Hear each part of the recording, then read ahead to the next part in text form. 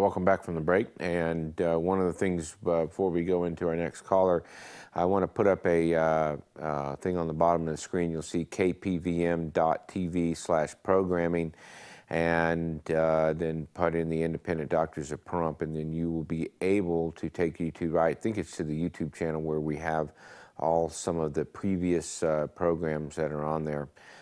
So if there's one you miss, or you might want to go through there and find that stuff on there, it might be worthwhile telling your friends, or if they can't watch it, that gives you a chance to see some of the reruns. And I think sometimes they actually run the shows here later during the week, the ones that are live. Anyway, Roxanne, are you on the phone?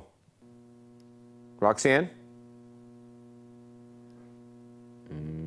Hold on, Roxanne. Listen to what you have to say. I have what Ray has, and I have the yellow, and so that means it's bacterial. And can you hear me all right? Can you hear me all right, Dr. Reiner? We're trying to figure this out. Lost some of the speaker thing, so anyway, while we try to figure this out, we'll just continue on with maybe our producer will take the question and then I can answer it that way. And so we were talking about hypertensive crisis and hypertensive urgency. Hypertensive urgency would be an elevated blood pressure in 170, 180. Hypertensive crisis would be basically you're starting to show some signs of neurologic deficits, and obviously there's the end point, which is a stroke. And truly those can be admissions to the intensive care unit where they can give you IV medications to lower the blood pressure to try and prevent that from happening.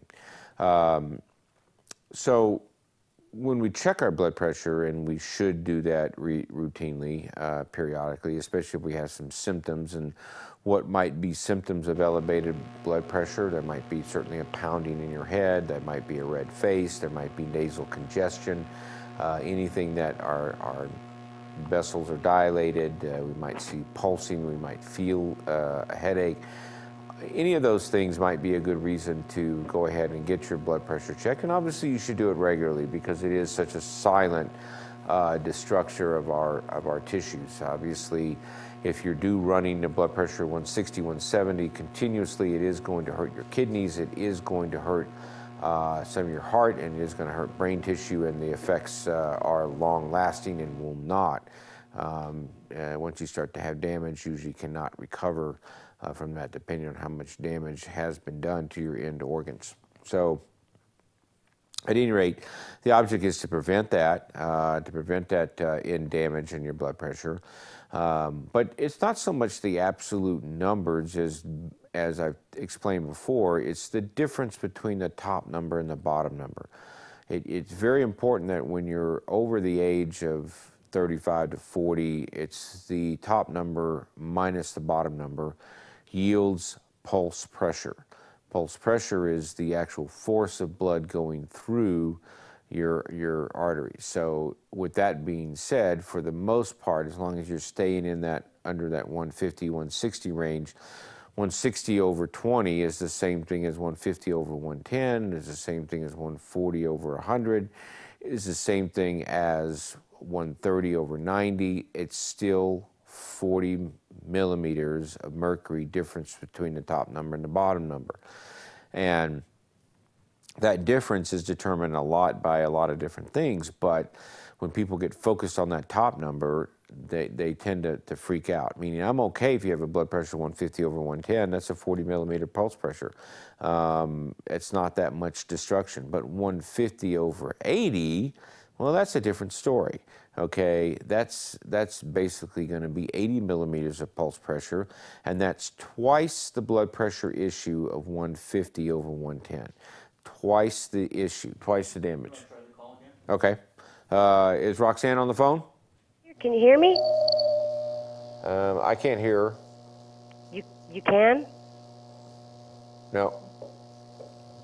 Still can't hear her. I can hear it in your office, but I can't hear it in mine. So, anyway, maybe we can get Roxanne's call and taken care of here eventually. Technical difficulties, it's just our modern world we live in. I should just be picking up the phone and talking to Roxanne, but I'm not. Okay, so let's get back to what we were talking. So it doesn't matter to me what that blood pressure is. As long as the pulse pressure is not wide. And I can explain it another way, that when we're young, our blood vessels are very compliant. They're like a thin hose. They can expand and they can contract, expand and contract. So let's suppose you eat a lot of salt and you basically are out running, drink a lot of water, your volume is going to go up, meaning you're going to hold on to that water. Well, your blood vessels can just expand to accommodate that, and the blood pressure never changes over different volume. But it does when your blood vessels are basically constricted, meaning they don't expand. So that's a relative constriction, meaning when you're young, your blood vessels are nice and loose. It's like, silly putty type of thing. But when you're older, they get a little harder, they get a little firmer, and they just don't stretch very well. So now you've got to increase more volume, basically, through a tighter hose. And it's tighter because it cannot stretch to accommodate the extra volume. Now, there is a physics formula for that. Actual hard science says that velocity, V, equals 1 over the diameter to the third power. Now, that sounds very, mathematically oriented. Not everybody does that. But let's just say that basically I take a 4-inch tube and then I take it down to a 2-inch tube. And I got to get the same volume through the 2-inch tube that I tried to get through the 4-inch tube in the same time. And what do I have to do? And I decreased it by a half. So 2 raised to the third power is 2 times 2 times 2, which is 8. That means I have to increase the velocity 8 times to get the same volume through a 2-inch hose and a 4-inch, as opposed to a 4-inch hose, in the same time. So you can see that that's why blood pressure tends to do one of these things as we get older. It separates the top number and the bottom number because we have to increase the volume at a time. We're basically getting the same volume through a much more narrow hose. So that's why pulse pressure is so important, because it determines what that necessary pressure is to get that blood through that hose or through that tube. So when you take your blood pressure, don't worry about it. It's always going to change, and you should do this for yourself. It's really pretty interesting. As I look at blood pressures with patients that come in all the time, they'll say, oh, it's 150 over whatever, 153 over, let's say 93, and then they'll do 143 over 83. Or, you can just see that it's just like boom, boom, boom. They're all maintaining the same pulse pressure. And that pulse pressure, again, is the destructive force of our blood vessels. Do you want to get hit on a wave? You're standing on the beach. You want to get pounded by a 3-foot wave or an 8-foot wave? Do you want 30 millimeters of pulse pressure, or do you want 80 millimeters of pulse pressure? So you can start to see the destructive force between a really high pulse pressure over time. And that's where we start to see that. So not to confuse you on blood pressure, but subtract the number from the bottom number, top number, and as long as you're within 50, 55 if you're older, and it's almost related to your age. I mean, I think you could almost say it's kind of like diabetes. Take your average blood sugar, take your age divided by 10. That should be your high water mark for your average blood sugar. Probably your pulse pressure might be the same, except I think I would kind of cap it at about 70. And if you're 30, you should have 30 millimeters of pulse pressure. If you're 40, it should be 40. 50 should be 50, and that pretty much will detect what will happen over time with your blood vessels. But those people that run 170 over 90, 170 over 80 are really in trouble, because that's a very high, that's a term called isolated systolic hypertension. And that basically is meaning it's isolated. The top number is elevated, the bottom number remains within a normal range. And that's a dangerous condition, and we have to use a lot of medication to combat that. So Anyway, if you have any question about that, feel free to call in. I guess we're going to get ready to go into the last segment of the show. And Ray, if you have any other questions or anybody does, it's a good time to call in. I think at the break I'll be able to get Roxanne's question.